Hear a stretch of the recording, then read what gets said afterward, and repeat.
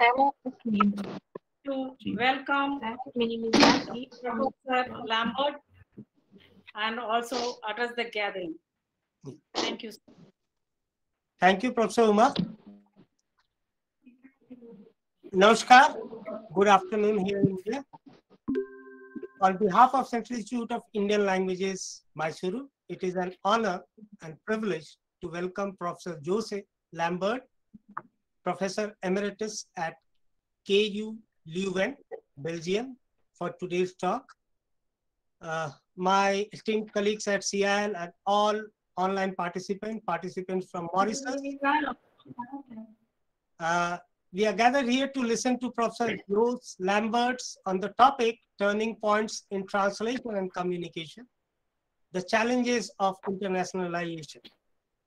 So I welcome you, sir, to this 53rd Foundation Day lecture series organized by Central Institute of Indian Languages today.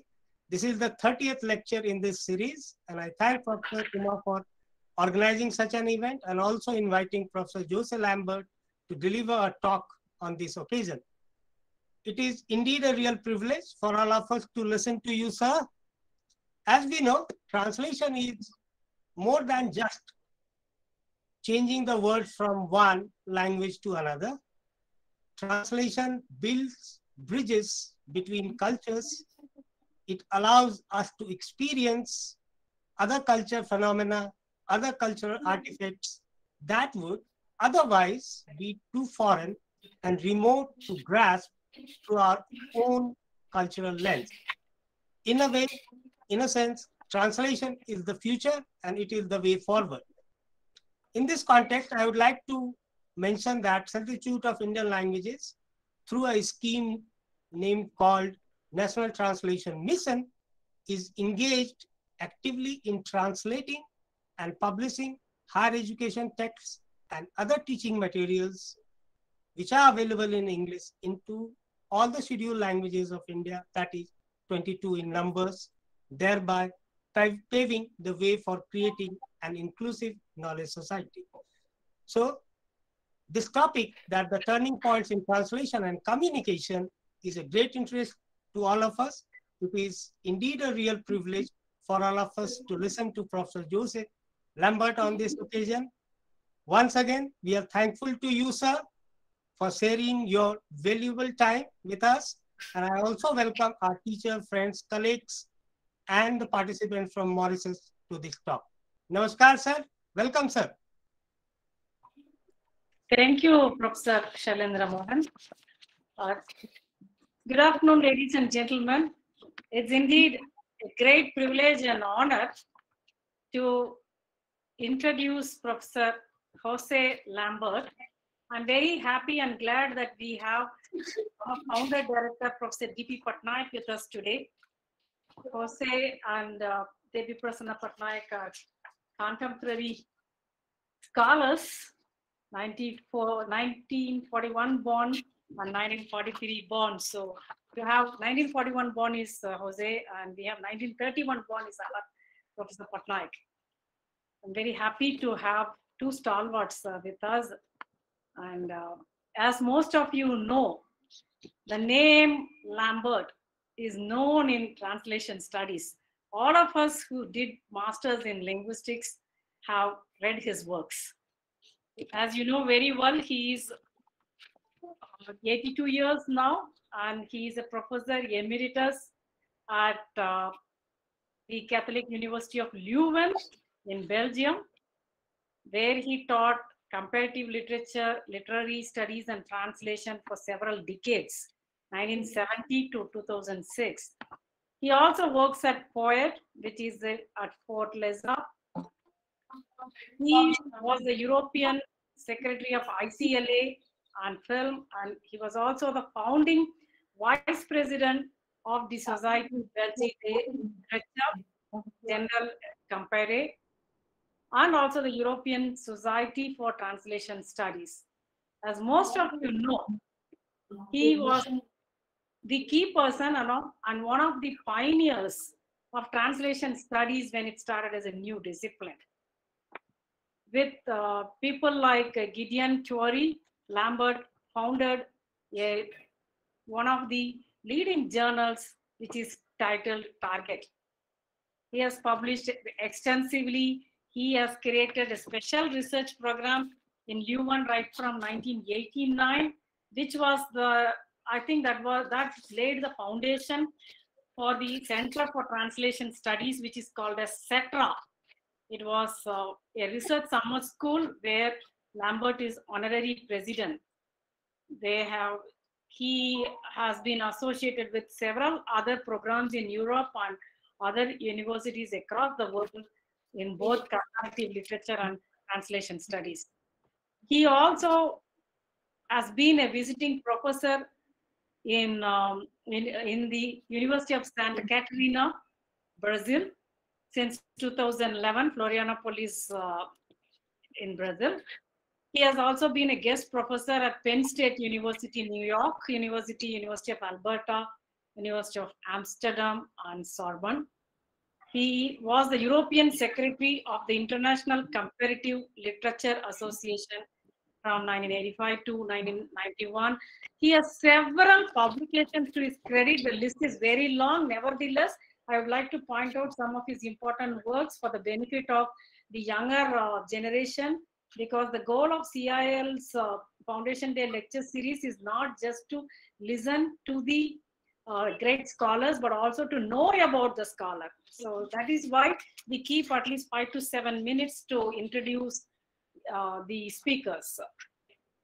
Professor Lambert's works include traduction literature, comparing translated literature within European literatures, and of course goals in translation studies towards the genealogy of concepts, translation and globalization, the institutionalization of the discipline. That was in 2013. I think he's going to provide us some insights from all these works.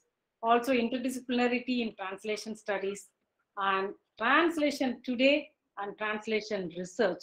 There are many more publications and he has got several prizes and awards. It's very interesting and he has a very impressive career. But since all of us are waiting to hear from him, I would like to stop here and welcome Professor José Lambert once again on behalf of the Central Institute of Indian Languages to deliver his talk. Yeah. So.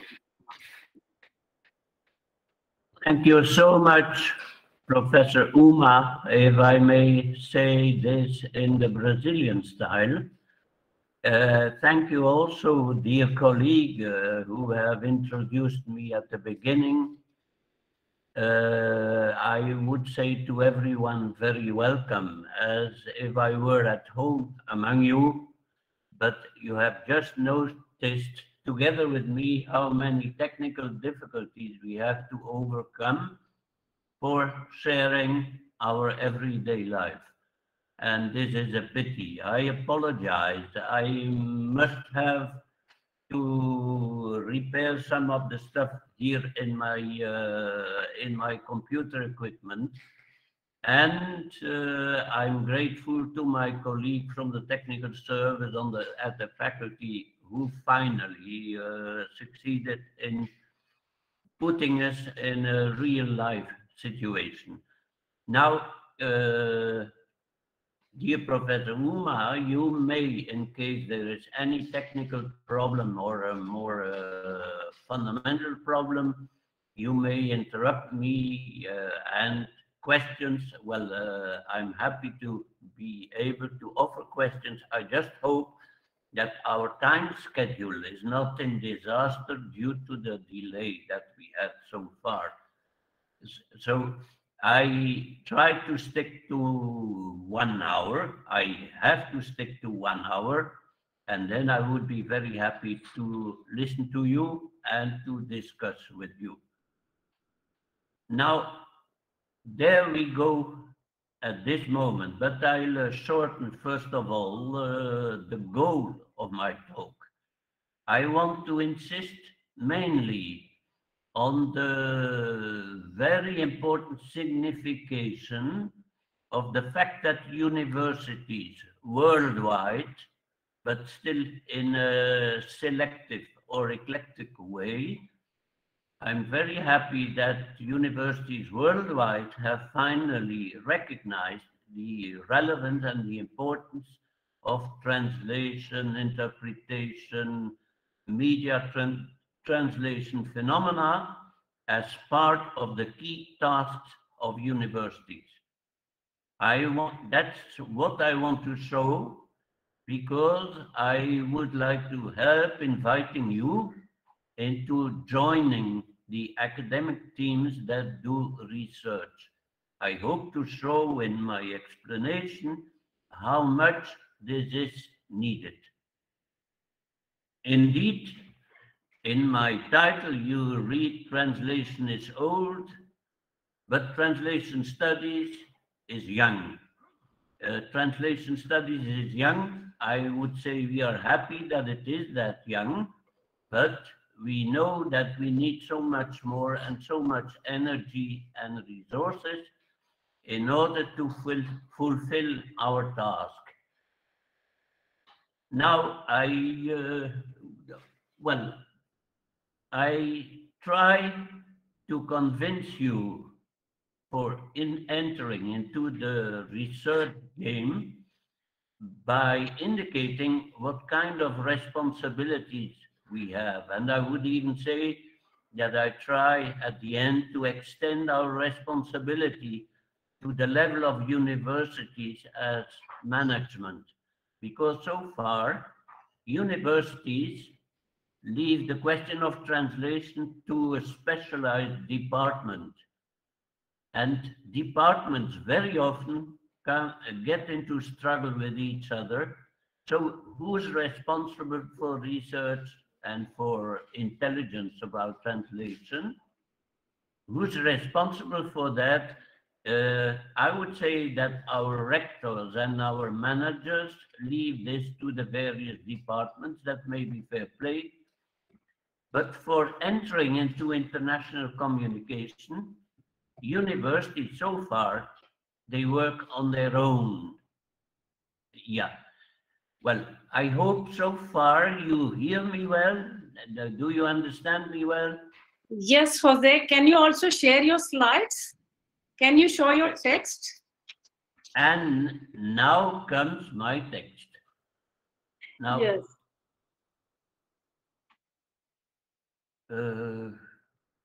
Yeah, there is not much text here, but the reason why translation is so important, that's the entrance. Translation is everywhere. But how comes we are so unaware of this? So how comes we, as universities, did not insist on that? Now I still see that I have a technical problem with my screen. Or do you want us to share the slides? We have your slides. Yeah, well, if it is better that you show the slides, that's okay. But I guess that this is better now, is it? We can't see your text. You can't see it. Not yet. Oh, well, then it may be better for you to show your slides, if you can. If this is Yes. not, because you have the text in hand and I can refer to it systematically. All right. We will do it from our side. Okay, just Yeah. can you handle it?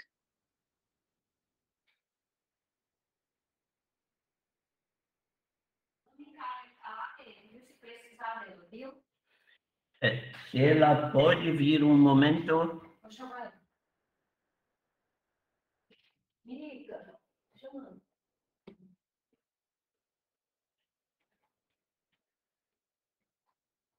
Não sou seguro que pode, mas isso eles não vêm, foi.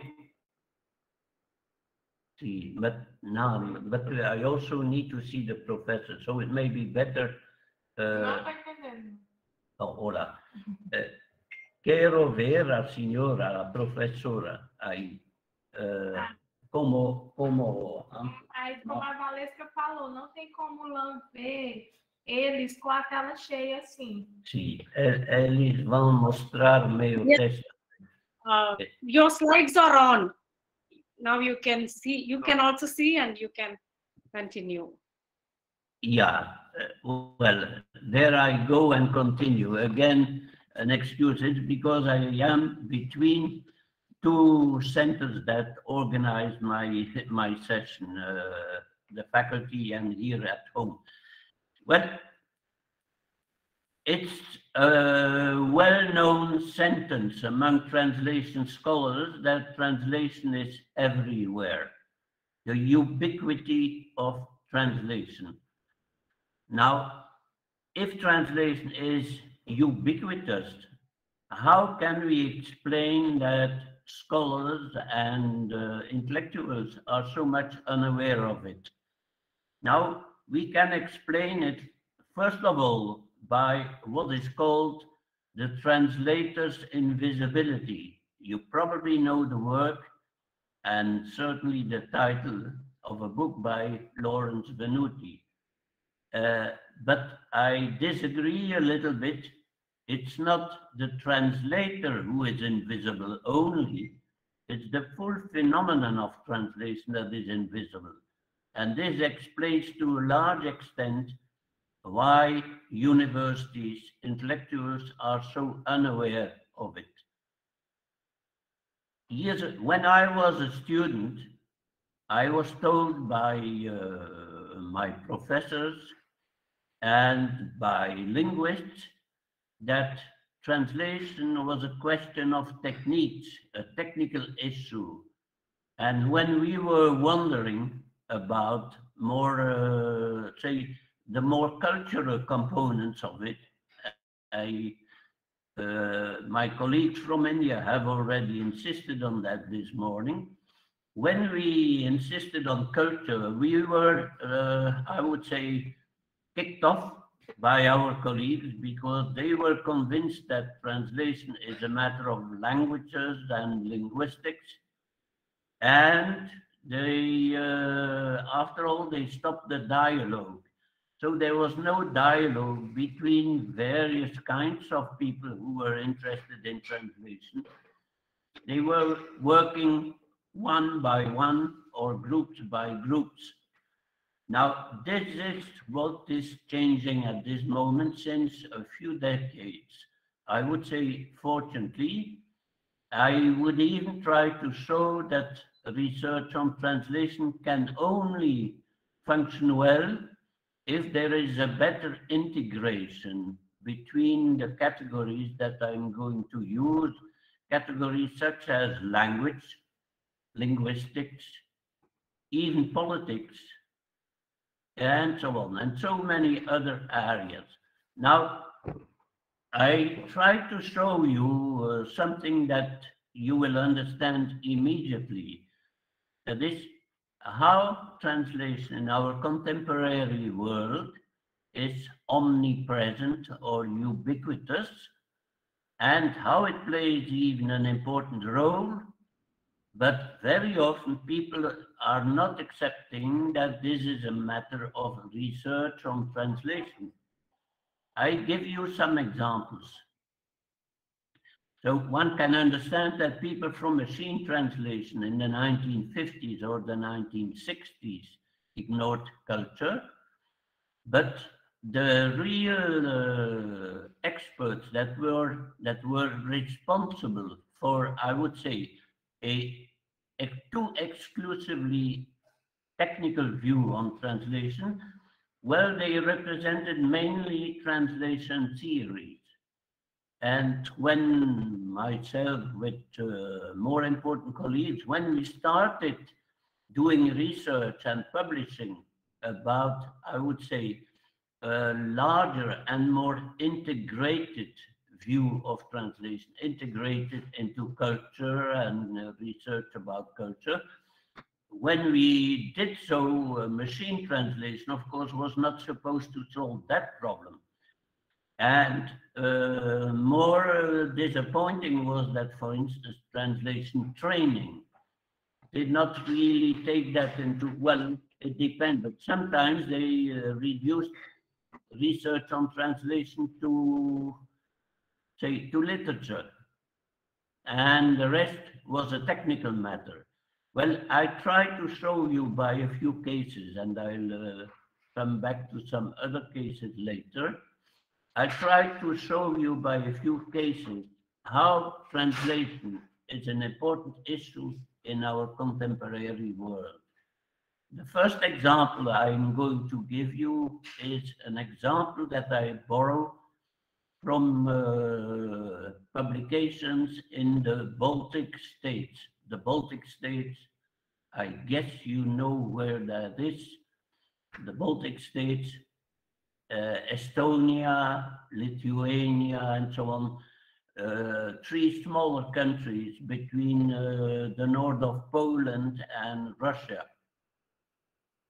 Now, the Baltic states are members of the European Union. They take part in the European Union, and as you know, the European Union has a high opinion of translation, and they provide translation and interpreting all the time. And when Estonia or Lithuania take the floor in the European Union, they also make use of Russian. Russian is one of the languages of the European Union. But there's a very particular culture problem linked with the translations produced for or by the Baltic states as soon as Russian enters into the picture. Now, I know this example since a few years, so I'm not inspired at all by the news about Russia nowadays, but it has something to do with it. When Russian is used in the European Union by translators who represent the Baltic states, the translators or the interpreters, mainly interpreters, they have to be very much aware of the fact that in the Baltic states, there are at least 3 different generations of Russians who have immigrated. There are the Russian immigrants, say, from before the Second World War. Then there are the Russian immigrants from just after the Second World War and during a few years. But there are also the people from the generation of, say, Gorbachev. You probably know Gorbachev, you know names.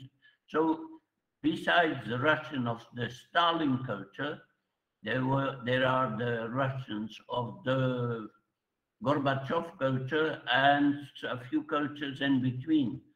Now, when the translator makes use of 1 or 2 wrong words for one of these generations, the translator is immediately colored as someone who represents a given political party.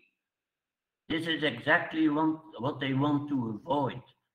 That is, speaking not on behalf of citizens who make use of Russian, but rather on behalf of citizens that happen to represent a given political situation. You understand that this may be delicate, it may be inefficient in political matters, and even differently. So this is a matter for translation training, but not only for translation training, because the consequences can be enormous. I give you another example, and I borrow it from my own country, Belgium. Now, you may happen to know that Belgium makes use of, officially, of 3 different languages. In the north, we call that language Dutch. We used to call it Flemish, but the cooperation with Holland has influenced the terminology. But okay, we have Dutch. In the south of Belgium, we make use of French, and in a few eastern little cities and in a rural part of Belgium, there's also a German-speaking minority. Now, what has happened with these languages in my country? Apparently, at first sight, this is a matter of languages and not a matter of translation. Well, you may understand that from the moment there are more than one or two languages, that translation is involved. Now, our Belgian bank system has, of course, been influenced and heavily influenced by internationalization. Our Belgian banks used to make use of the three official languages in the country: Dutch, French, German. Now, little by little, due to internationalization, English has penetrated also into the Belgian banks, and these Belgian banks, of course, do not worry too much about the country Belgium. They worry about other matters. And little by little, the very small language in our country, German, has been sacrificed. It has been given up. And little by little, English has taken the place of German.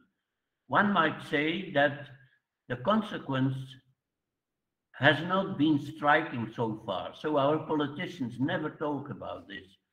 Our banks never talk about this. But in fact, they cooperate in the changes of the Belgian society, the Belgian community, by replacing one of the official Belgian languages by another important language, English.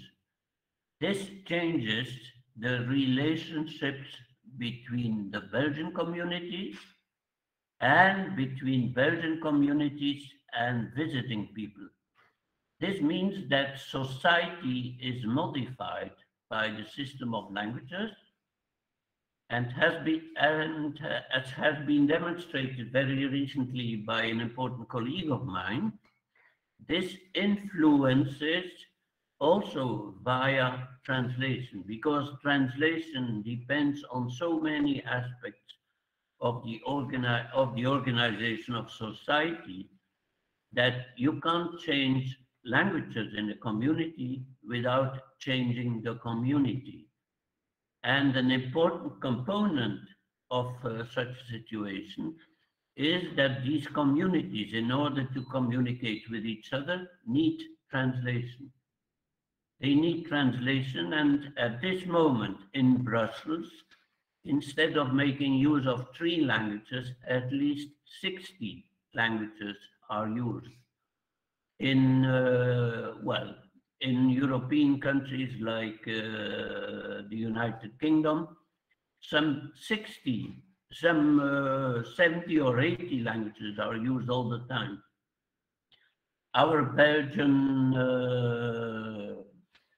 Belgian criminology and our Belgian police system in the city of Antwerp, which is an important port in the international world, in that city, more than 120 or more than 130 languages are used in order to make communication possible between the various nationalities that have a role in the court system. Well,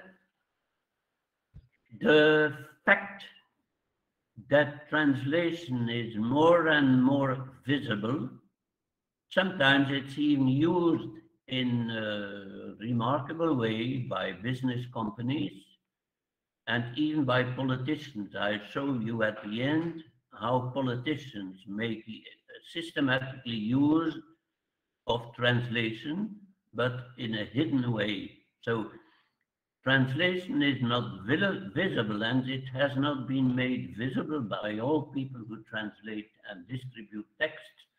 It may be the opposite. So it can be either one or the other.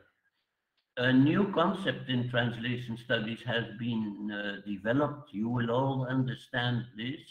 That's a concept of directionality.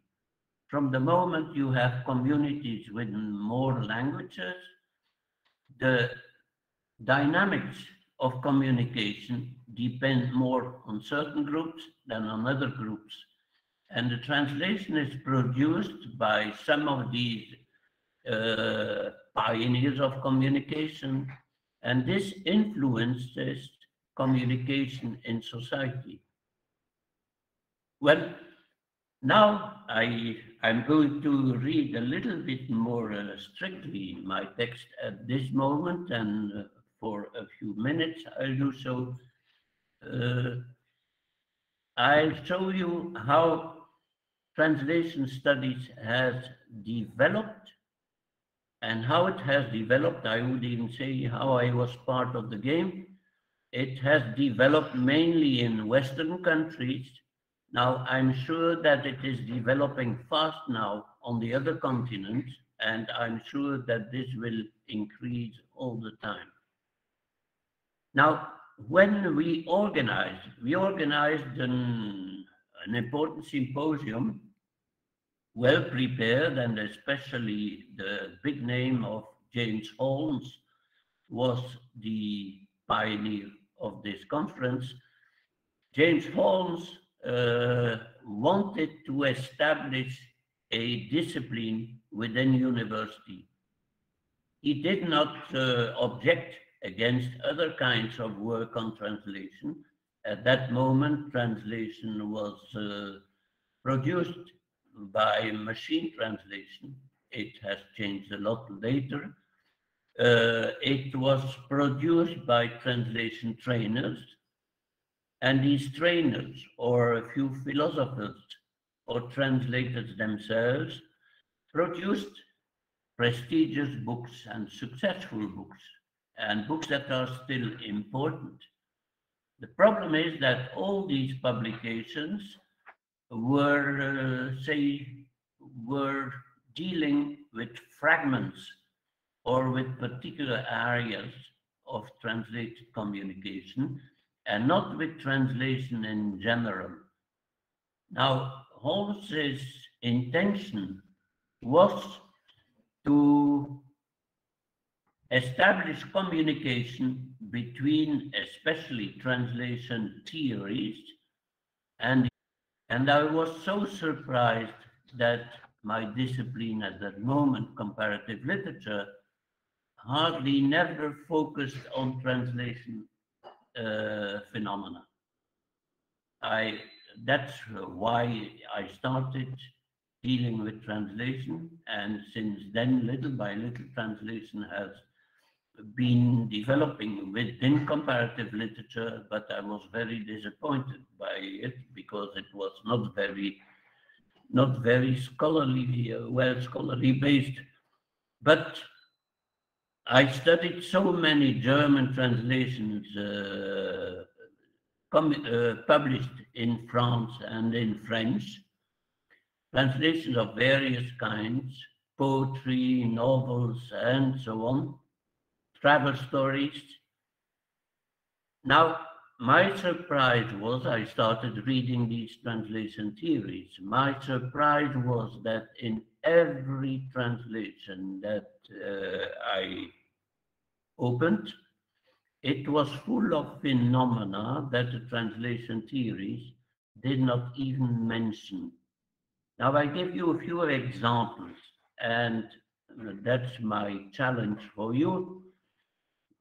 Try it out with translations. I did not blame translators nor translations.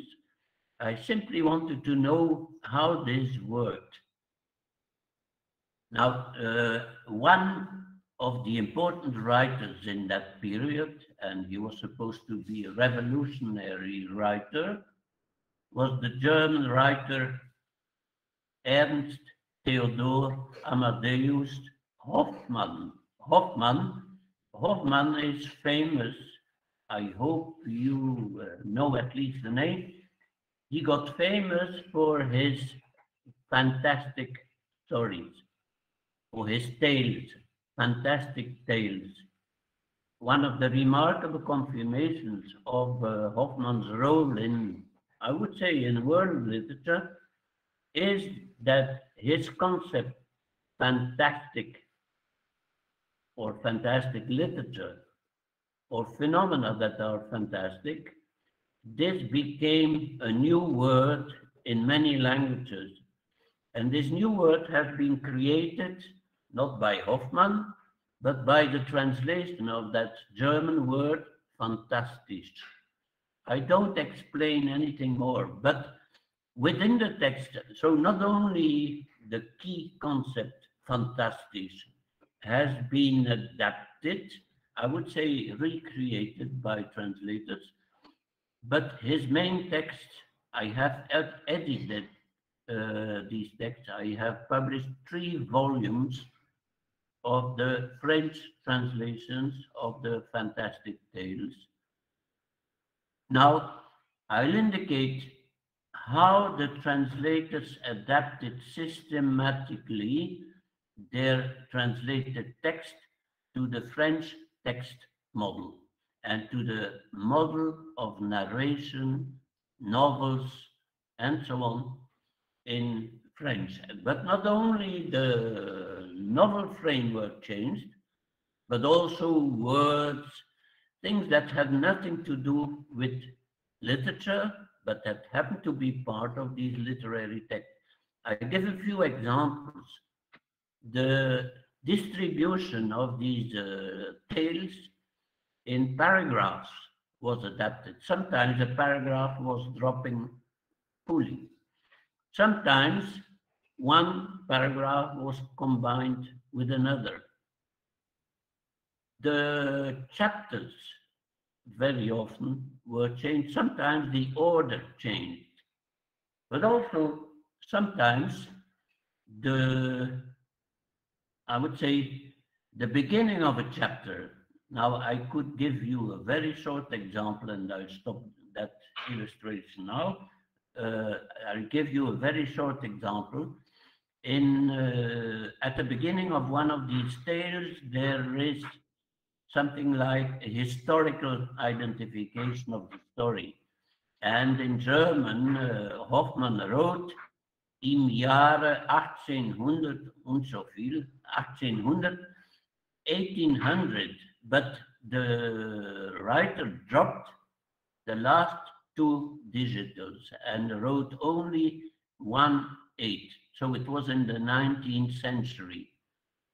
The French translator added one figure, 182.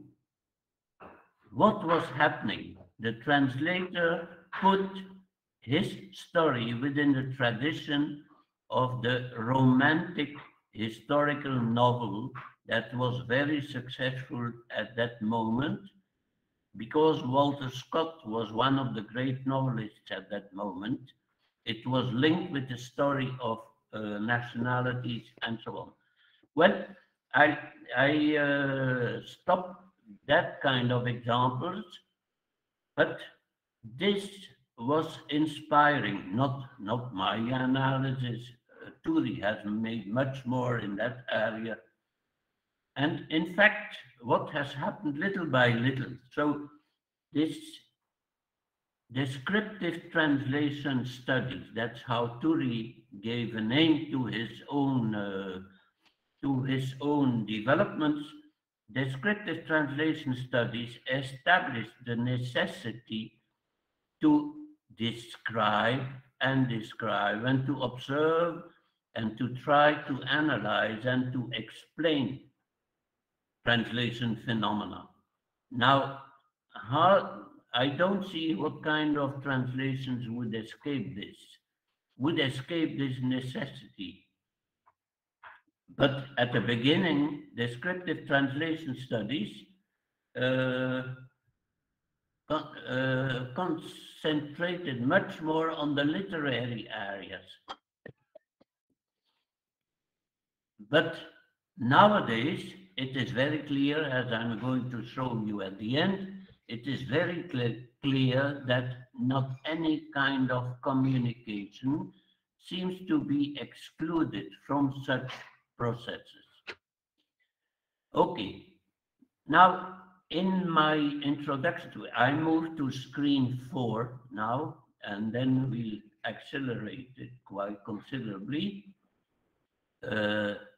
Professor Uma, if there is any problem, and maybe you warn me when we run almost out of time. Yeah, Thank you. no problem. Yeah, go on. Yeah. Yeah.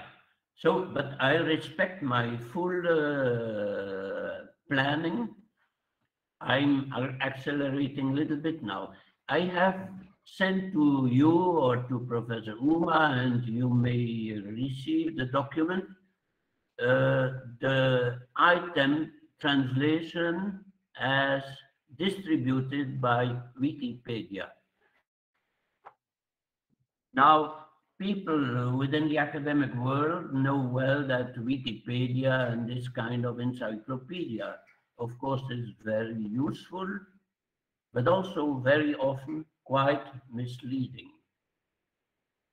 Misleading, and you will see why. Well, Wikipedia is devoting quite some time to the development of translation studies, but I would say it turns out to be very disappointing. Very disappointing because Wikipedia puts side by side many kinds of research and theories on translation. You will see that so many experts nowadays still use translation theory. And even some among my friends from the 1970s move again into translation theory. This means that some among the insights provided by descriptive translation studies have been forgotten. This has a lot to do, of course, with the distribution channels. Now, Wikipedia belongs to such distribution channels. And I would say that the items discussed in the Wikipedia notice are disappointing. Why? Because several so-called schools are put side by side. These schools are supposed to be, I guess, based on particular theories, and you can apply that to this. But there are obvious mistakes. Among the mistakes, for instance, is that sometimes certain names are mentioned and they are put in the wrong into the wrong school. So this is, generally speaking, not the goal of schools. But okay, the idea of any discipline introduced by James Holmes is almost fully lacking. Notwithstanding one particular phenomenon, very important, Wikipedia makes use of translation studies.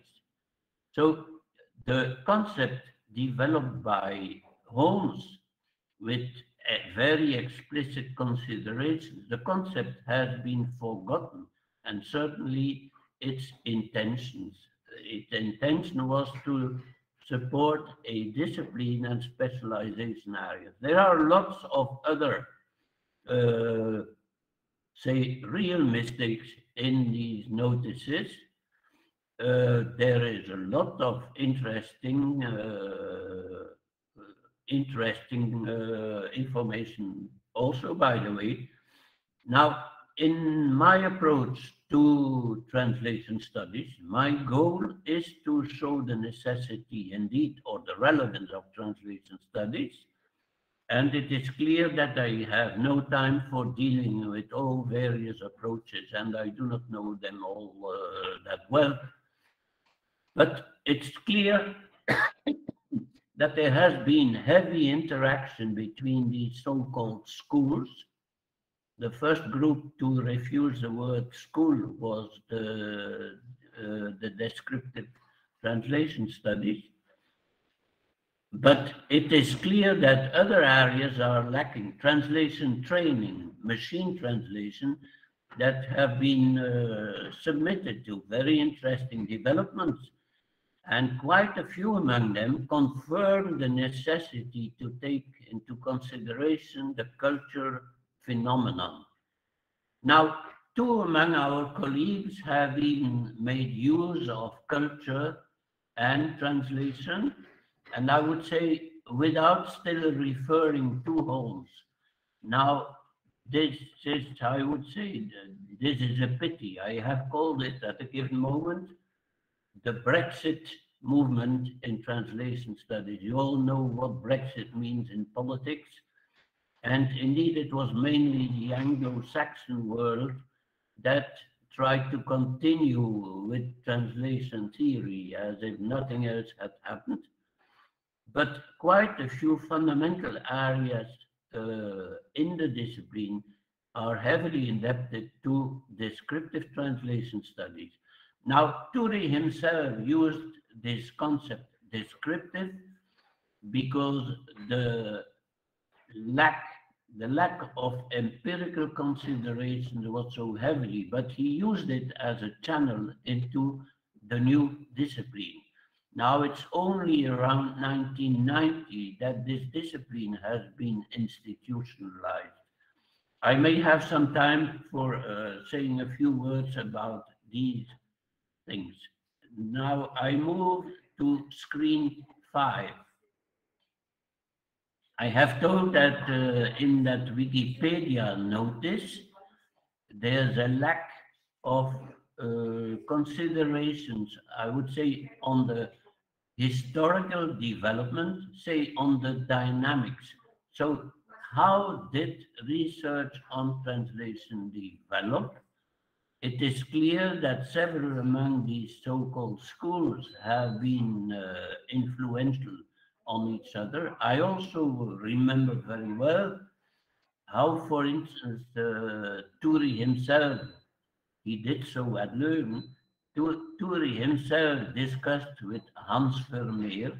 Hans Vermeer was a leading personality in the German so-called Skopos theory. And Skopos was, I would say, a movement that was mainly concentrating on translation training. Now, translation training has a well-identified place, but it's not often discussed in the Holmes article and in Turi's contributions. But Hans Vermeer did not accept the distinction between translation training and the other areas of research. Okay, that one can understand. And I would say we were full of respect for Vermeer and for other people. Well, one of the key people in these years, and I'll move into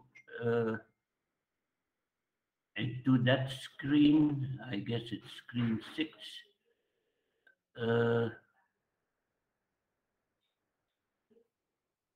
Moment.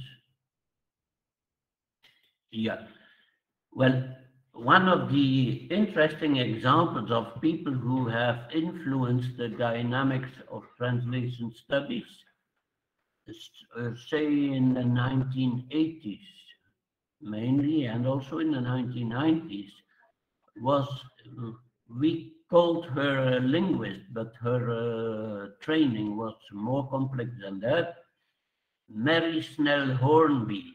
Mary Snell Hornby had, I guess, Austrian origin anyway. She was German speaking. She has been professor in Geneva, at Geneva. Then she went to Vienna, and she was the great personality in the areas of translation training and translation linguistics, or the linguistics of translation. In 1987, 88, she published a book entitled, now listen well, it's interesting. The book was entitled Translation Studies, the Integrated Approach. It was for the first time that an expert from another group or school, whatever you call it, that a so-called outsider for us published, no, made use of the title of Holmes's title, Translation Studies. So translation studies is a very young concept.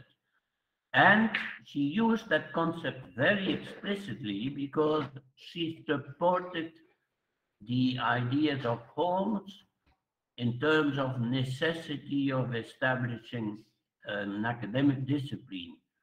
But she was absolutely critical with, say, with our ideas. I remember discussions, with historical discussions between Theo Hermans, who at the beginning was a young member of our group. Afterwards, he left us, but okay. In his 1985 book,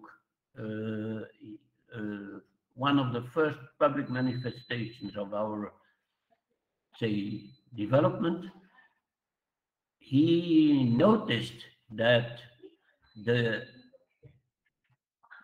common basis for all members of our group around Holmes was that we assumed or accepted all that real research on translation could not be finalized, could not be exhausted by linguistics. This was a heavy revolution in the landscape of translation studies. It was heavily criticized. There were other positions like that into this text, like the importance of the receiving culture, say the reception or the target culture, and so on. But anyway, Mary Snell Hornby, every 5 or 6 or at least 10 years, published the state of the art of research on translation and in translation studies. Without her and without her book, I guess that the institutionalizing of translation could never have been taking place.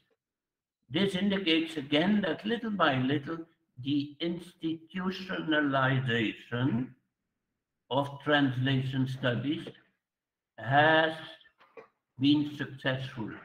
It has been successful. Yeah, I moved to screen 7. It has been successful to the extent that many universities started offering programs and even PhD programs on translation.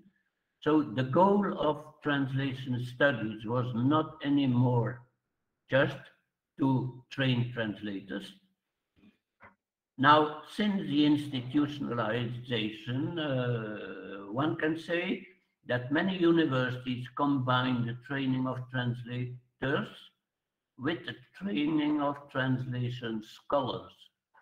Translation scholars, I'll come back to that, to the training of translation scholars.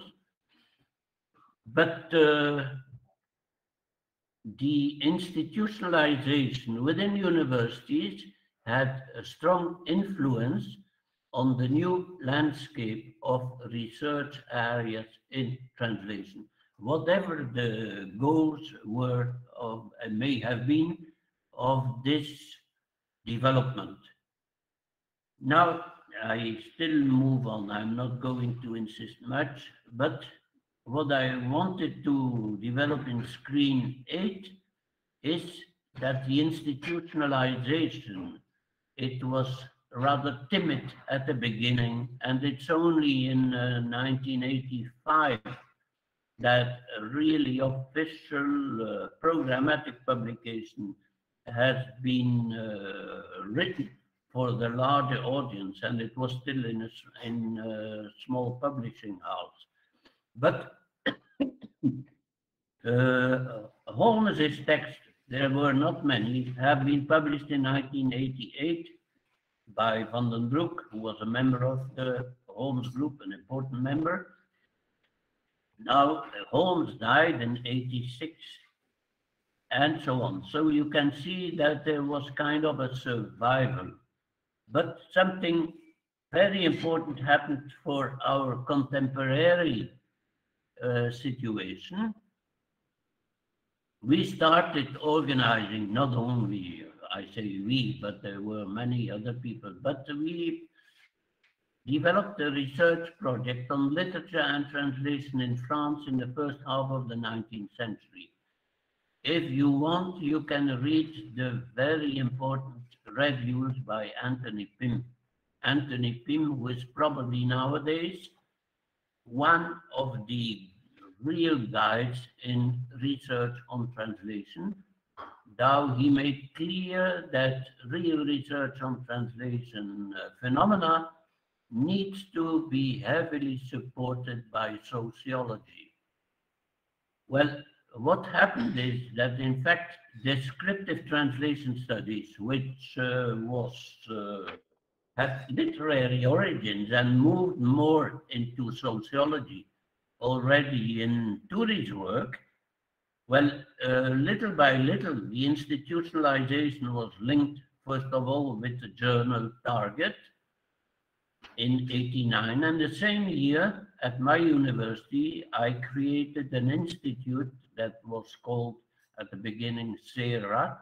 SERA was the name of a bank because that bank supported us during 6 years. Without them, I would say that we would never have existed. But our research training institute, it was an institute that wanted to train young researchers. Now we have trained a little bit less than 1,000 alumni from 5 continents since 1989. And among them, you may check in the big bibliographies the number of people who have a big name in translation studies now and who was a member of CETRA. This number is very high. But okay, I could mention also that there are colleagues who are fundamentally critical, if not more, with the idea of institutions. This has probably to do with, I would say, with the cultural split between, say, the more continental Western group and, say, the Anglo-Saxon group, which developed cultural studies. But cultural studies and translation theory, these are the names that they use for their identification. Now, I would say that they are rather far away of support given to translation studies as a discipline. And even one can say that Hermans, who is, I would say, as one of the pioneer students, is very critical with descriptive translation studies, but he is mixing it up with the discipline as such. Descriptive translation studies is part of it. Edwin Gensler, another CETRA alumni, is even speaking about the end of a discipline and so on. But this looks very American, I would say. There are many Americans who like to write about the death of disciplines. Now, I would suggest at this moment that I simply finish by giving a few illustrations. That's my screen 15. I show you what kind of responsibilities have not yet been covered, not even by, say, descriptive research and hardly by the discipline. And this shows that something is still very weakly developed. I give you one simple example. Back into literature, I would say, world literature. World literature is a very, it's not a new concept. You may know the prehistory of the concept. It has become, say, even popular in comparative literature worldwide, and it's especially popular in the really Eastern world, not what we called Eastern in the 1960s. That was European. But Chinese culture, is really fascinated by world culture. But uh, a very important book by Casanova, Pascal Casanova, a disciple of Pierre Bourdieu, one of the most important sociologists. That book is a very interesting contribution. I would say, unfortunately, that the experts in comparative literature did not explore this. I have just published a long article, really long, entitled World Literature, Comparative Literature, and Translation Studies. Now, comparative literature has been involved. In fact, they have never really given real support to translation studies. Now, my thesis is, how can you talk about world literature from the moment you don't give a central place to translation? So lots of genres on the world level are indebted to translation. They would never have been developed without translations. And I'm sure that some among you are well enough aware of, say, various kinds of literature and literary translations in Asia. I'm not an expert myself, but I know people who have worked on internationalization of literature, say kind of world literature. Now, how could you deal with world literature and with the canonization of international literature if you don't take into consideration translation phenomena and so on? Well, that's an argument. World literature, it has an influence on many world phenomena. But I rather finish by giving a few examples of very different areas of culture and communication, like, say, legislation. Uh, I don't believe that this has been developed in the various excellent publications on law translation or legal translation. But I give you a key example. At a given moment, I have been supervising a PhD on Burundi legislation. Burundi, you all know where Burundi is, east of Congo, in the middle of Africa. Now, you may know that Congo was a Belgian colony until a given moment, and Burundi was linked with that situation. Now, the history and the history of the translation of the Burundi constitution, first of all, demonstrates that the Burundi constitution is, I would say, a mixture of Belgian constitution, the French constitution, because the French had their own Congo a little bit north of the Belgian Congo. All these constitutions were the result of systematic translations from European languages. And when the European models did not satisfy or give satisfaction, the translators were looking for the other African constitutions, or they were producing their own version.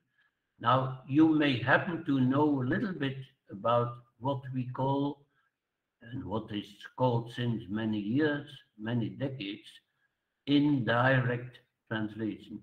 One of the important phenomena of the dynamics of translation and culture, one of the important components is the use of indirect translation. Indirect translation in literature, but not only. Business companies nowadays make systematically use of indirect translation.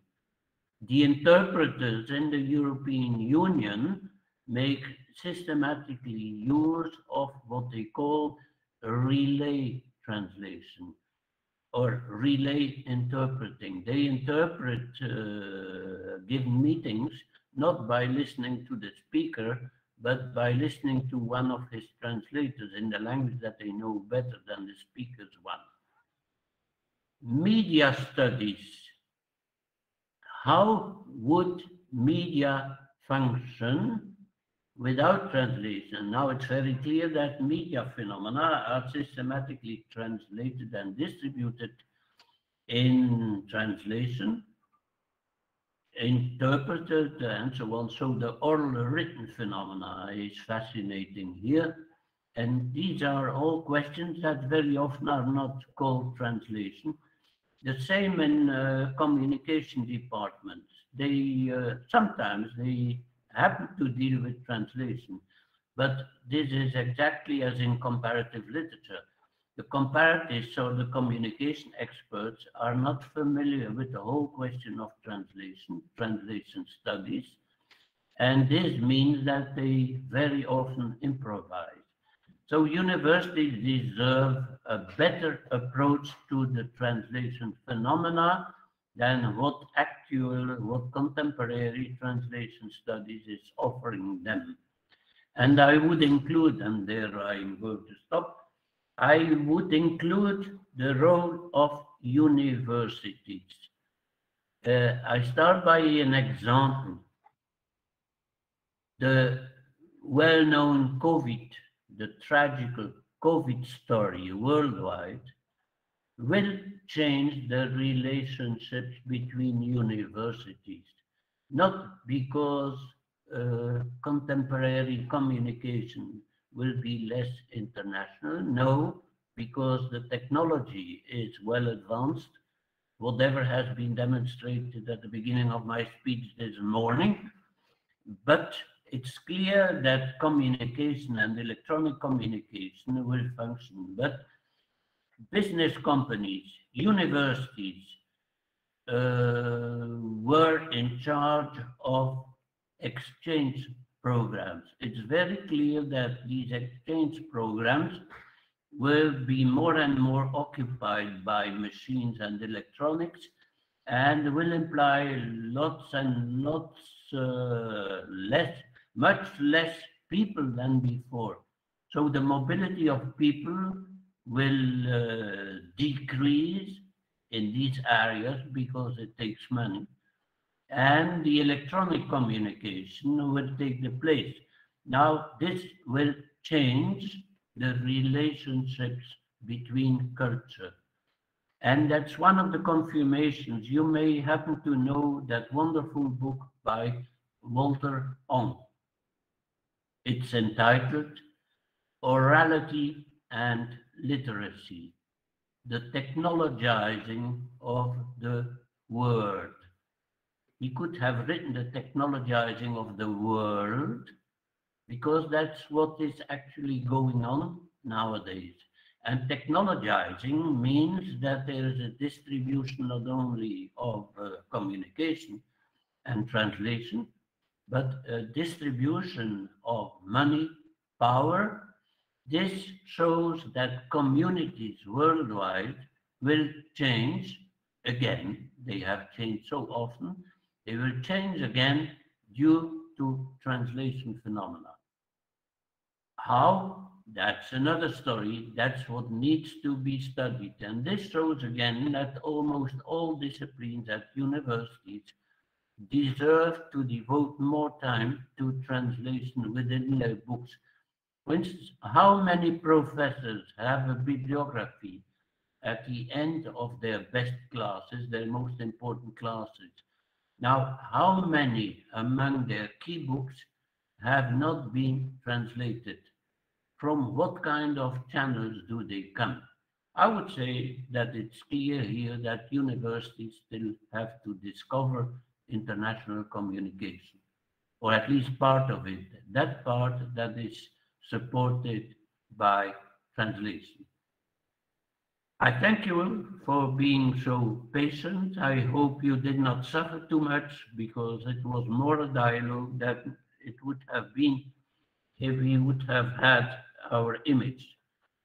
Dear Professor Uma, you have the floor and you know how to organize a discussion session. I'll be happy to answer. If you see my face during this exercise, the better it is. Unfortunately, I can't see you.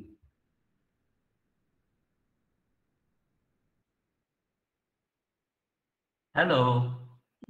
Yes, thank you, Professor Lambert. It was wonderful listening to you for the last 1 hour. You took us into a beautiful journey into the development of translation studies as a new discipline. Like, it was fantastic walking through the different time periods in history, starting from Holmes, Drury, Hermans, and your own work, of course. You touched upon quite a bit with translation as a discipline and the evolution of translation studies as a new discipline, and how it is being interpreted across 5 continents. The interesting case studies of Belgium, Baltic studies, and Canada also threw a lot of interesting facts for us. You showed us how institutionalization of translation studies was successful, and you emphasized and reiterated that the goal of translation studies is not just to train translators. This was one of the most important claims that I liked it. And also, you touched upon several other issues, like how we can talk about world literature without talking about translation, given the fact that we live in the era of translation and communication technologies. What are the roles of universities in exchange programs, and how technology will rule us in future and replace humans with different electronic gadgets and electronic communication. It was not very easy to give such a wonderful talk in 1 hour. I really thank you for making it possible. Now the floor is open for discussion. I request the audience to interact with Professor Lambert. Questions, feedbacks, or any comments, suggestions, just feel free to interact with him. Thank you so much, Professor. Thank you also for your summary. I'm glad with your summary. I appreciate it. Thank you. I'm listening. You're welcome. Yeah. Any questions? Or you can open any other dialogue.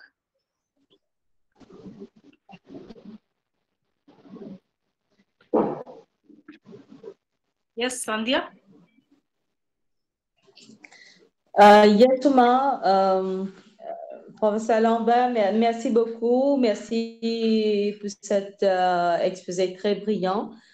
Thank you for the insightful lecture about translation. And as Professor Omar said, you really touch all the aspects of translation studies. You also talk about the importance of research for translation studies to have a continuity, which is, I mean, these days, like in Mauritius, we can say that it's a country where we almost speak 5 languages, like all the citizens, almost 4 to 5 languages, but still very less work concerning translation itself. And as far as research is concerned, it's, I mean, it's very few. You can count on your fingers. But I do believe that this is very important. And I don't know, maybe how we can evolve things out here. Like we do have a good literature. We do have people indulge in translation, but how can we go further deep in this field?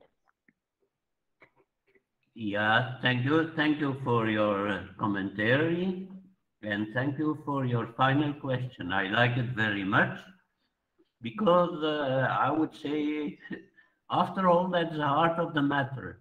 How can we get our own companions and partners in academia involved in research on translation phenomena?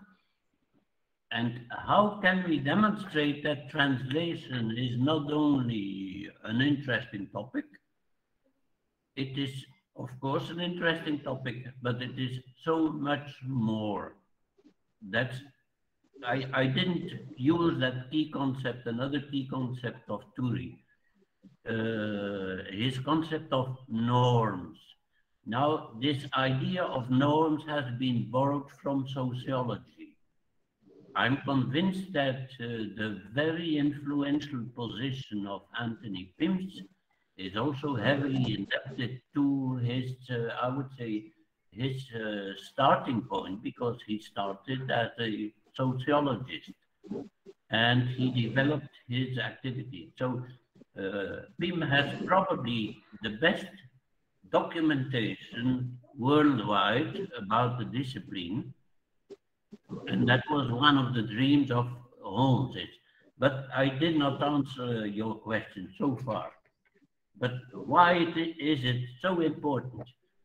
Well, because I could say that myself, I really discovered the problem of translation and translation research after our conference in Leuven. And the most influential and the most impressive contributions there were the contributions by Turi and by Ibn Zohar. Now, why were they so influential? Ibn Zohar, for his article about the position of translated literature. In fact, he means the position of translation in the literary polysystem. I could say rather in the world polysystem. So you should read that article. But for me, these were the instruments that are used for starting up research projects. Now, starting up research projects, this has happened all over the world under the influence of descriptive translation studies. The starting point is wherever you discover translation phenomena, it may be interesting to scrutinize them. It is not sure at all that you will find, say, wonderful things or marvels, but there is a good chance that you will discover what I call the dynamics of culture with very new concepts. Now, when we have started this up at my university and with very limited instruments and resources, we have received decent budgets at the beginning, but I started in 1979 such first project. And all the rest that we have developed, our experience in the field goes back to that. But I have more to suggest about such research projects. And I would even be very glad if I could get involved in new research projects about cultures like yours. I'm involved in some projects in China. They are fascinating for me, not because I happen to know much about it. I do not happen to know much, exactly because I do not happen to know that much, and because we can cooperate. And outsiders see lots of things that the insiders don't see.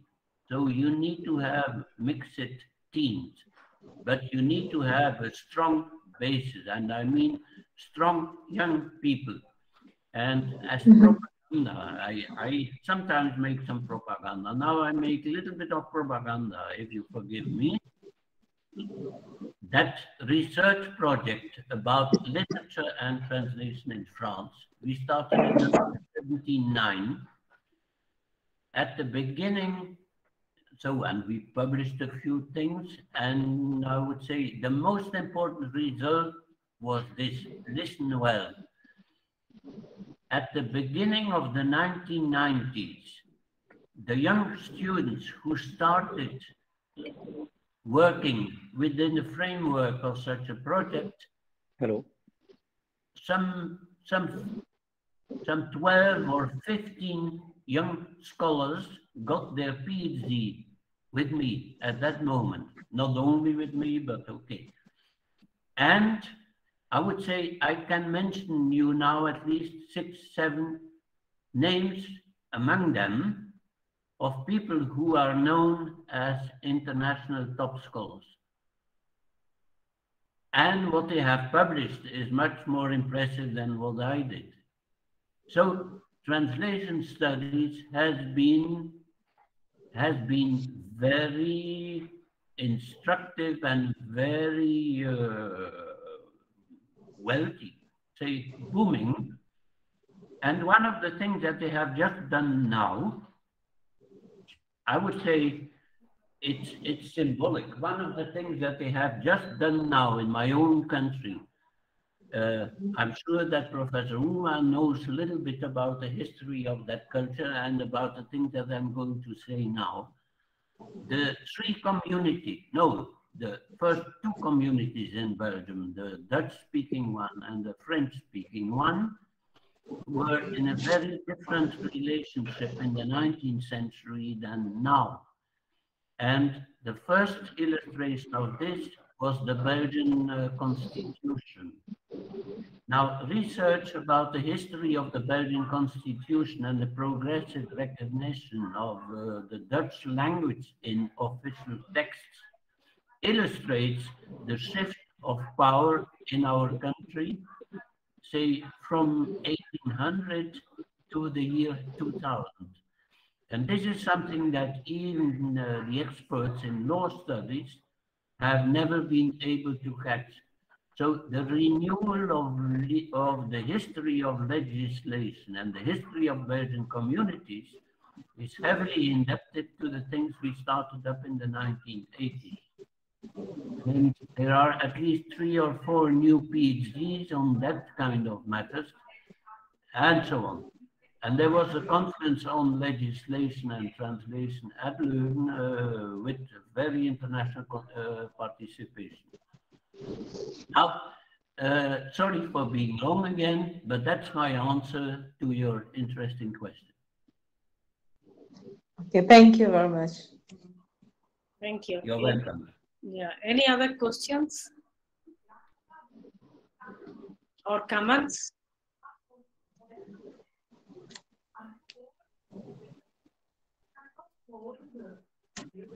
Yeah, till someone else asks, I would like to continue this thread, what you are just have been discussing. I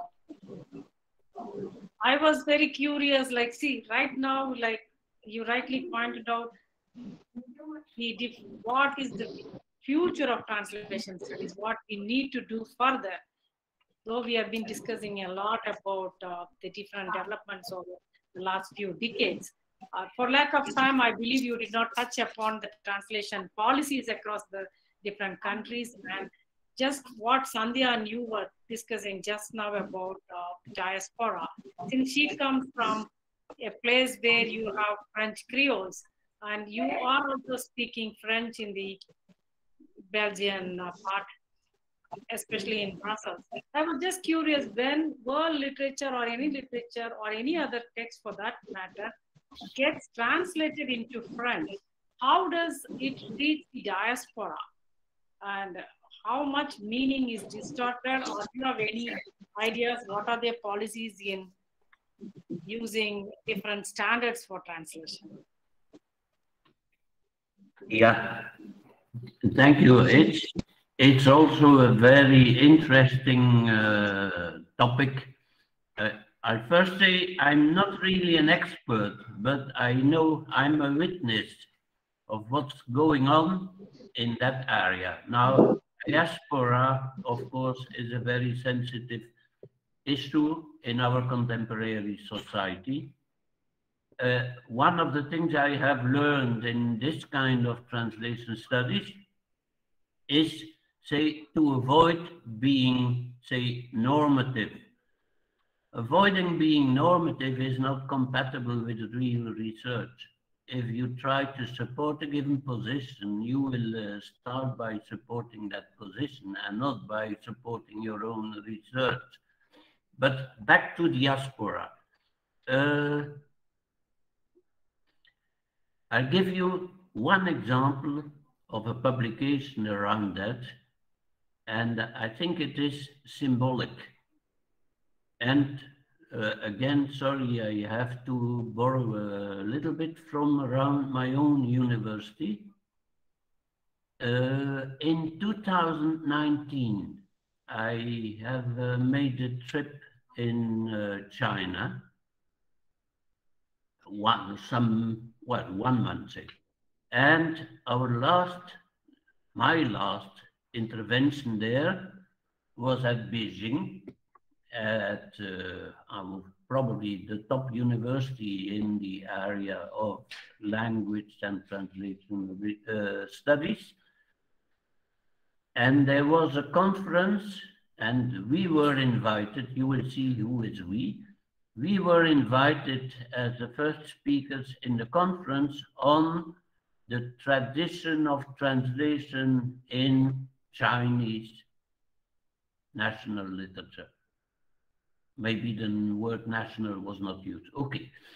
And I felt honored for being invited to open the session, but that's not what I'm going to mention now. What I'm going to mention now is that the second paper was given by my disciple.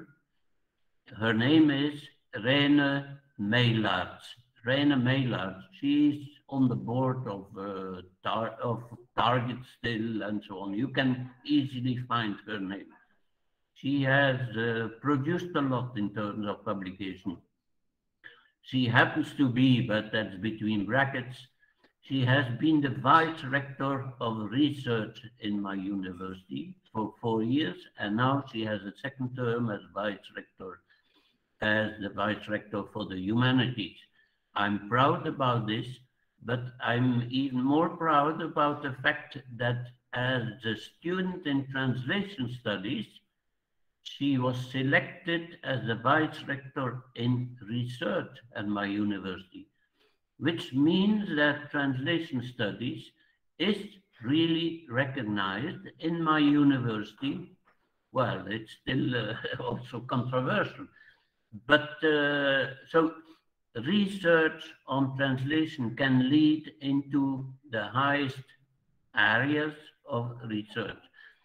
But now to her paper, and to the fact that her paper was, I would say, accepted as a key paper in such a meeting in the middle of China. She devoted her paper to the city of, listen well, Brussels. So you probably all know well that Brussels is not only the capital of Belgium, but you probably also know that Brussels is, I would say, a rather important European, maybe more than European, meeting place and place with political and other responsibilities. Now, what happened in Brussels in history, that's well known. What she has added was not well known, not even by me. Brussels is situated in the middle of Belgium, and on the heart of Belgium, I would say, because the linguistic border that divides the country between the Dutch-speaking and the French-speaking part is running through Brussels. In the history of Belgium, hardly any cities have moved from the Dutch community into the French one, or vice versa. So this linguistic border is very static. except in the case of Brussels. In the case of Brussels, it's very spectacular.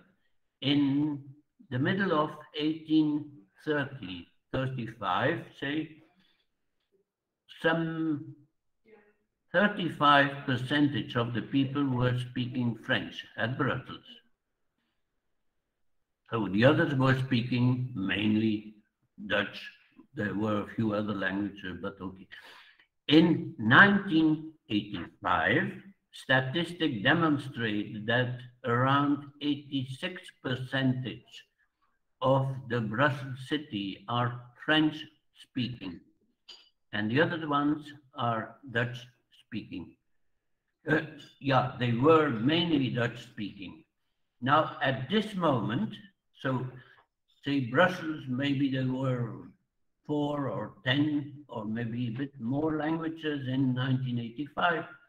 At this moment, according to the statistics that René Meelaerts made use of, there are at least more than 80 languages, which means that it's kind of a microcosm. And as a young man and as a young intellectual, I was involved in cultural organizations and so on. And I would say, I may confess, a little bit nationalistic, and also, so it's not about being, about feeling like this or like that. The question is the problem of this diaspora and the mobility of people, and especially mobility of people coming from new societies. By the way, the best multilingual speakers in Belgium are immigrants from North African origin who are living in Antwerp, not in Brussels. But the situation in Brussels is so complicated, and the Belgians, with their very political organization of languages, have, of course, tried to refine their approach to the population. Of course, in the political life, it's full of, well, sorry for saying so, but it's full of probably intelligent options, but also very stupid options. Now, the question of the diaspora shows that our politicians speak only about languages, many languages and so on. René Meelaerts has demonstrated in her paper, that's the main thing that I remember, he has demonstrated that as long as translation and translated discourse is not involved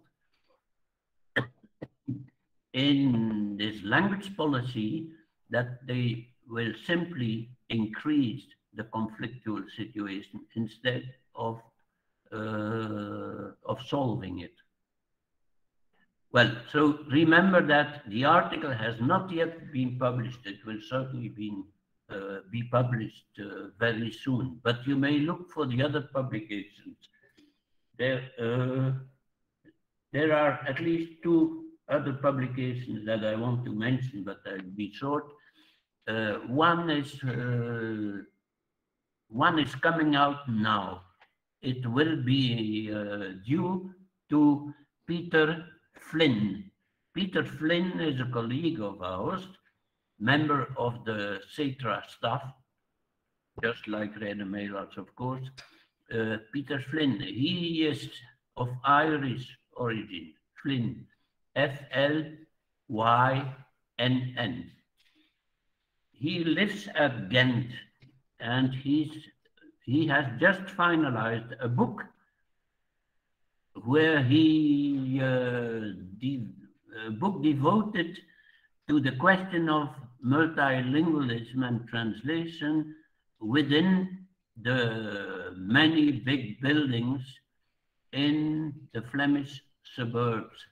So diaspora, but diaspora small scale and from real life. How these people in their community, how they live together and how they make use of languages and combinations of languages. I would say these are things that are very relevant.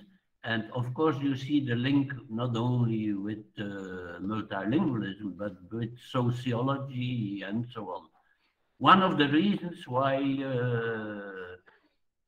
Yves Gambier, our French member of the CETRA staff, is so active in media translation and so on, it's exactly that. So sociologists and sociolinguists have a lot more to do than what they have done already now, but a few people like Gambier and so on are very important. Now, I know there are publications coming up or out. By the way, I forgot to tell you and to tell Professor Uma this. If you have specific questions, you may write to me. You may make use of my email. One of the things that was in trouble this morning was my email. And this explains a lot about the confusion at the beginning. I apologize again, I'm ashamed. But you can write to me. My email address can be used by the people. Well, please give it only to the people who have attended our aula, our lesson. But I'll be glad to help you, and I would be glad to help starting up research, organized research, not the opposite, unorganized research. I like this or that translation, I want to study it. It's good to love your object of study, but it's delicate. And I would say it should be collective research. But sorry for being long again. So diaspora, it's a hot topic. I'll look for it where I noticed. I hope you all know the bibliographies in translation studies. One of the results of the institutionalization is there. So bibliographies, PhDs, journals. You also need, I would say, I know that China is seduced by the idea of starting up an organization of translation studies for China. The country is big enough for deserving such an organization, but I do not see why your country would not be as full of demands, questions, and tasks from that perspective. Yeah, So, thank you. So I see we have with us Jilwan. Do you want to say something? Yeah, this is a question to one of the members of your audience, I guess, not to me. Sorry? Sorry, I did not understand well. Did you ask a question for Lambert, or is it a question that comes from your audience to Lambert? I just noticed that Professor Jilwan Mueller de Oliveira is with us. So I just wanted to know if he wants to say something. Oh, yeah. I just thank you. Welcome. Thank you. I'm listening. Just my greetings on behalf of the UNESCO Chair on Language Policies for Multilingualism. Thank you for the invitation. Well, thank you for your congratulations. I'll tell one thing, and very openly, I insisted within my center, so I'm just a honorary president now, so I'm not someone who decides. I recommended heavily to them to become part of your organization at UNESCO. I'm full of respect for UNESCO. For instance, everything they have done in the distribution of culture through 5 continents and so on. But I would say, as I have tried to show even from your Indian perspective, but from the world perspective, people and governments and so on, they like to talk about languages and so on, and with good intentions. But the problem is that languages on the world level, the more or less 7,000 languages, the problem is not the languages separated. I'm against separation in the research. Now, how can we deal with interaction between cultures as long as the question of translation is not a key item? So I would recommend, and that's one of the reasons why I was very sad, because my center is too small for integrating such a task just simply into your organization. But I would say this is very much needed. And if I could help there, I would be glad. But of course, I do not know your organization from inside. I know a little bit UNESCO activities from the center of Paris and so on. But what is needed is really something more. And again, I stress that it is not enough to promote translation. The promotion of translation is necessary and is a positive input into what I would call the communication between people.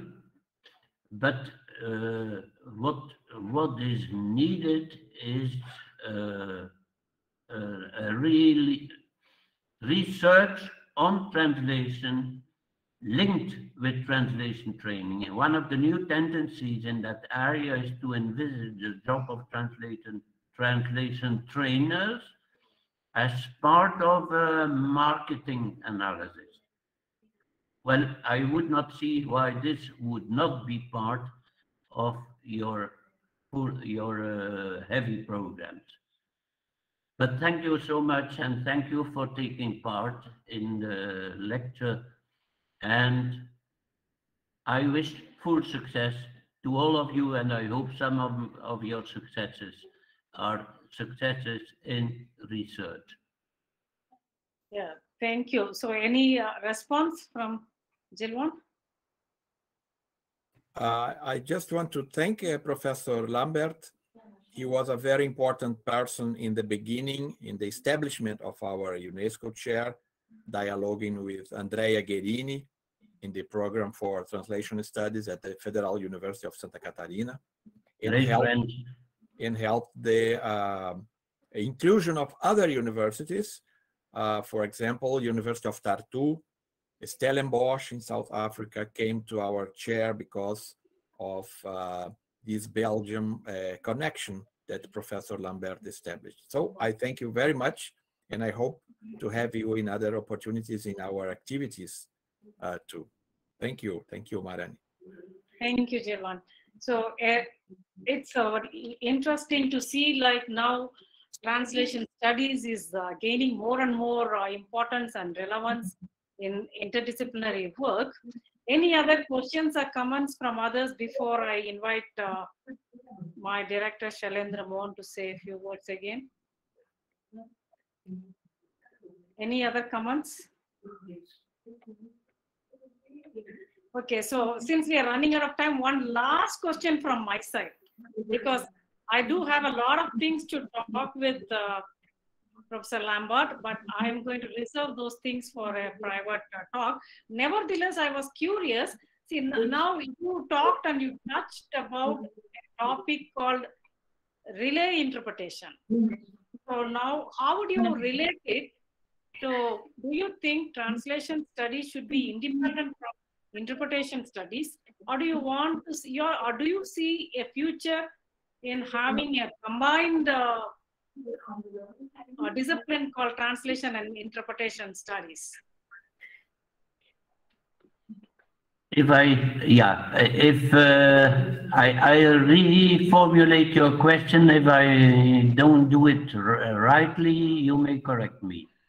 So you are fascinated by the possibility to make a better cooperation, to work out better cooperation between research on interpreting and research on translation phenomena. Is that correct?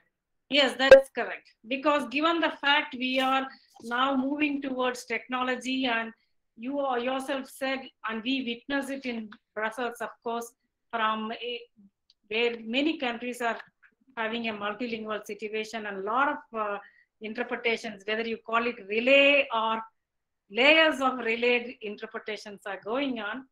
Wouldn't it be better to have a cooperation between translation and interpretation studies? My first answer is very short. Of course. Congratulations for the idea.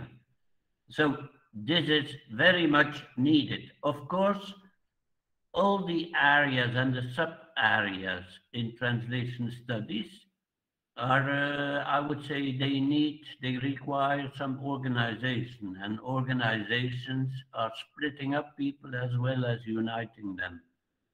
So it's not simple. So there should be something like an explicit organizational bridge between such units.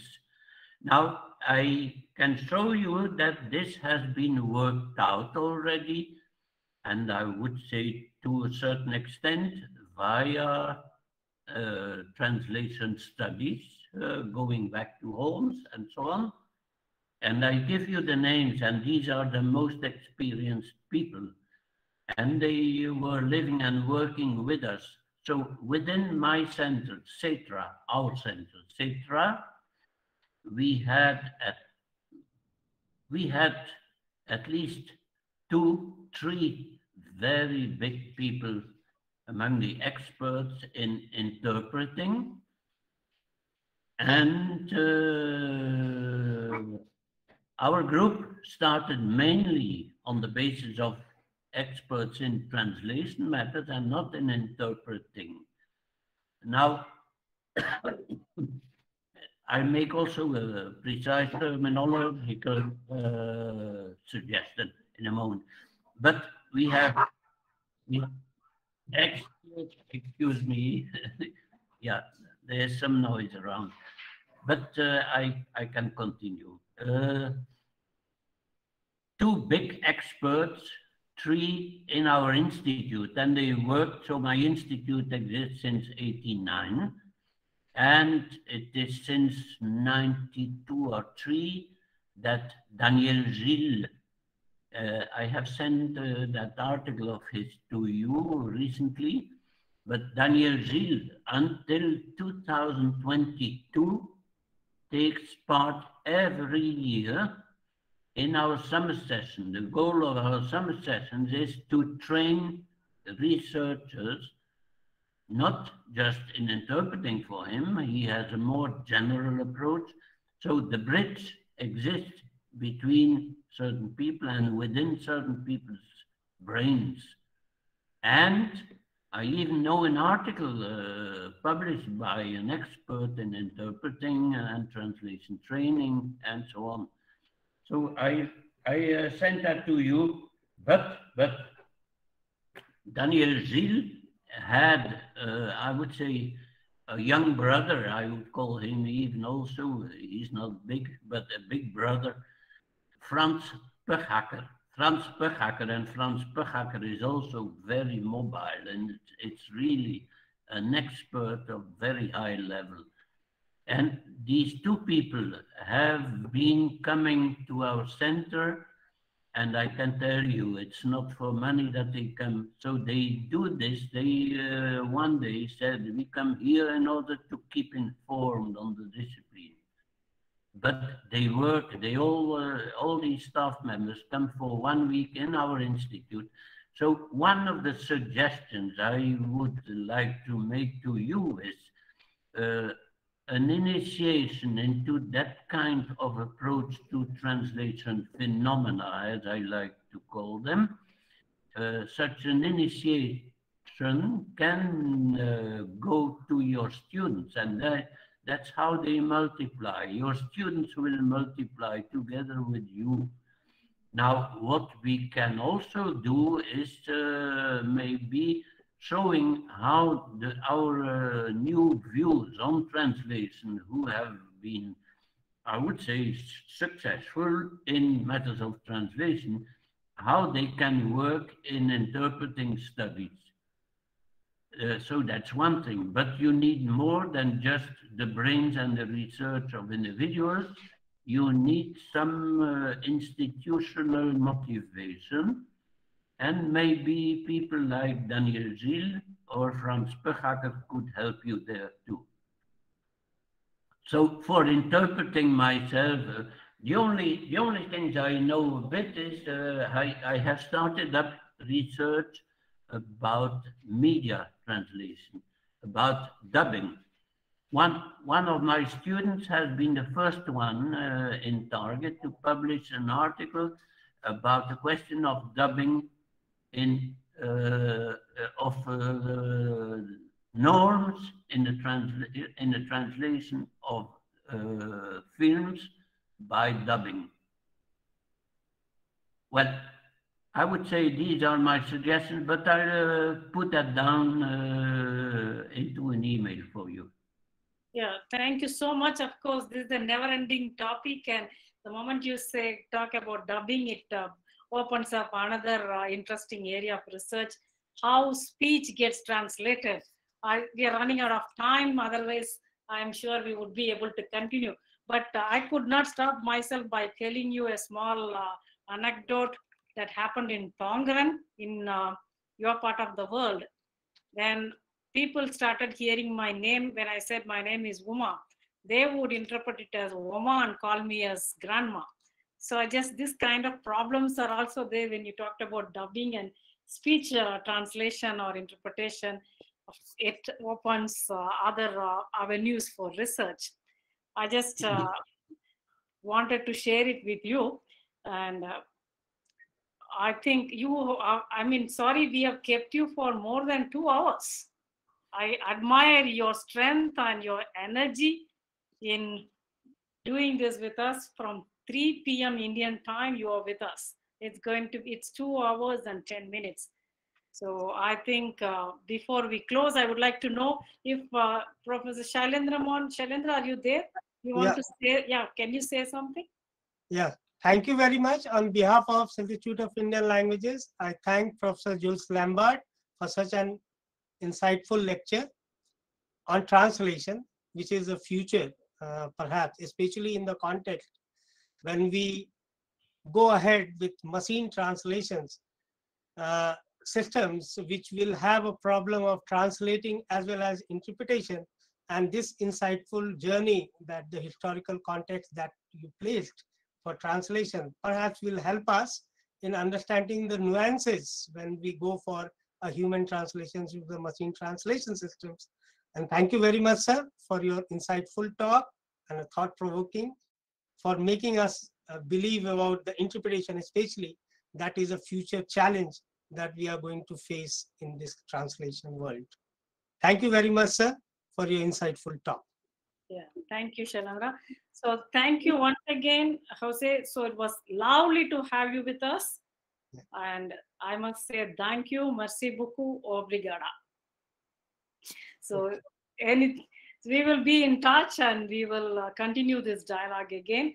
And like we told you earlier, we are going to bring out publications of this series. I'll share the recording of this with you. Maybe it will help you to write down your paper. So thank you so much, everybody. On behalf of the CIL and on my own personal behalf, I thank all of you for being with us this evening. Thank you. Namaskar. Namaskar. Thank you. I reciprocate my words, and I'm honored by the opportunity to talk to so many people in such a different world. All the best to you. Thank you. I close here, but I'm happy with our experience.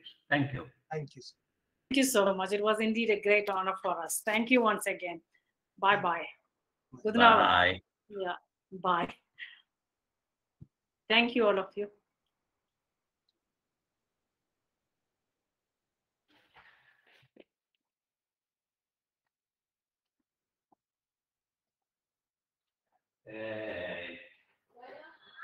Ok.